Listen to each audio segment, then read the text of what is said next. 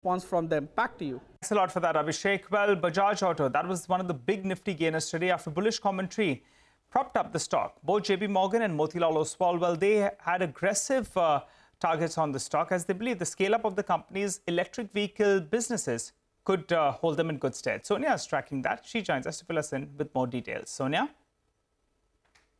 Thanks a lot for that. As you rightly pointed out, brokerages are very bullish on the scale-up of the electric vehicle business for Bajaj Auto, a couple of new launches as well. And they also talk about how the worst of the export weakness may be behind them. So first, let me tell you about JP Morgan. They have an overweight with a target price of 4,400 on the stock.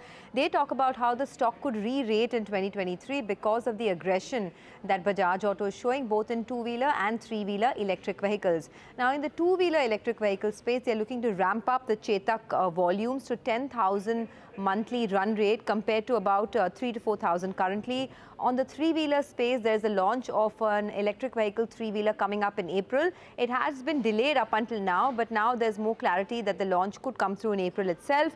Exports are likely to bottom out and the domestic two-wheeler recovery has also begun.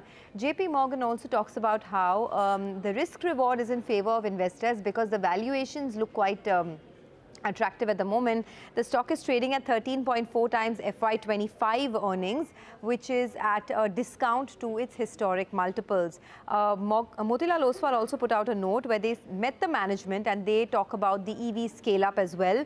They say that over the next few months, the company is making its entry into the Brazilian market and the upcoming Triumph launch will also be a big growth driver for them. Now, the Brazil motorcycle market is 1/3 of the Indian motorcycle market in terms of revenues, and the upcoming product launch in the cruiser segment from its alliance with Triumph will plug the gap in its product portfolio. Also, they have an aim to reach 17 to 18% market share in the Brazilian market itself. So all of these are triggers, positive triggers for the company, and that's why the stock is the biggest nifty gainer today.